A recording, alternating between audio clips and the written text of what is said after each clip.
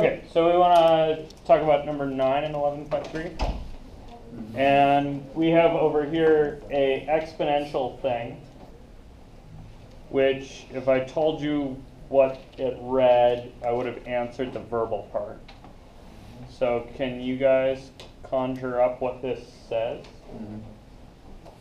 How do you say this thing?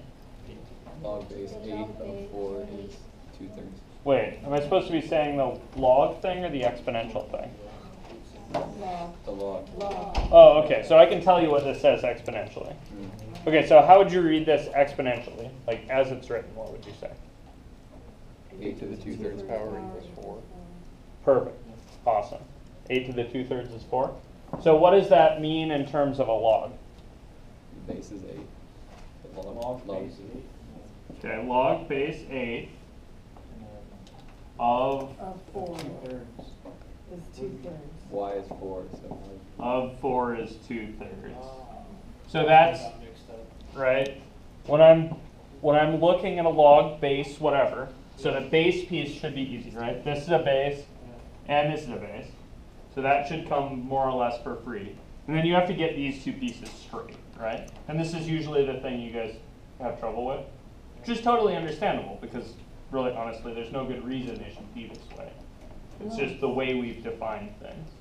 So what I use to figure this out is I think to myself, when I'm looking at a log, it's asking me what power of 8, right, of the base is this thing that goes in here, right?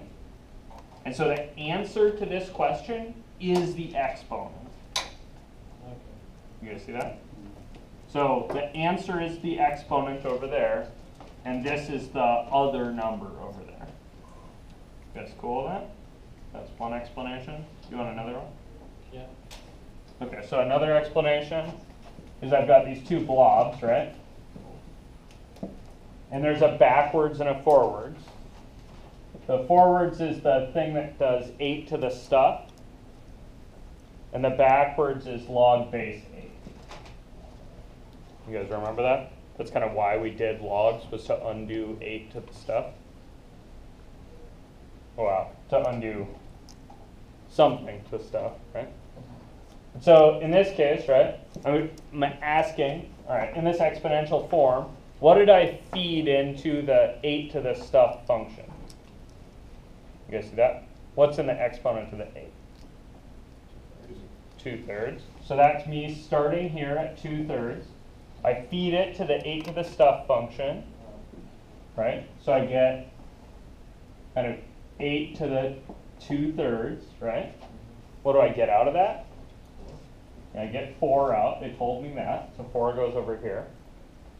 And that means that if I feed 4 into the undoing function, I should get 2/3 back out. You guys see that? So this is me feeding 4 to the log base 8 function. Is this cool with that? Is that a 4 or a negative 4? It's a positive 4. How do I know it's a positive 4? Like without looking at the problem very hard, I know it's a positive 4. There's no Yeah, negative positive. in front of it, right? okay. Yeah, there's no negative in front of You it. can't have a negative number in this one. Yeah, and I cannot feed. This is down. Oh, over here, it's just a dot. All right. Okay, Yeah, sorry, I fine. just meant like this spot is 4. Okay.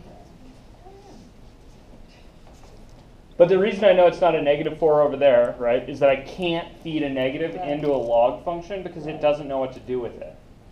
Right, because there's not going to be a power of 8 that's negative something. That doesn't make any sense.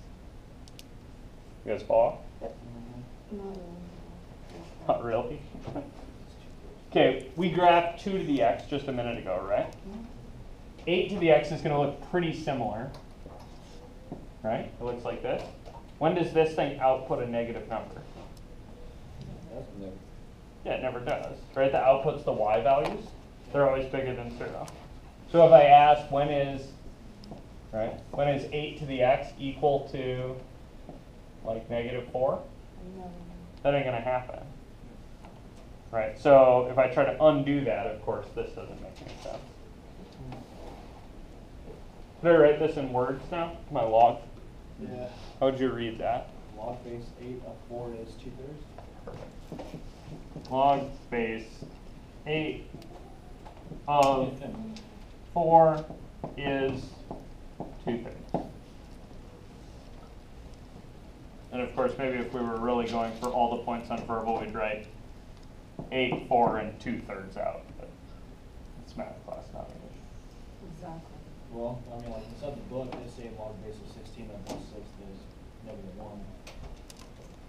Like on the other. Oh, cool. So we're following exactly what the book does. Yeah. Any questions on this? Other concerns about this?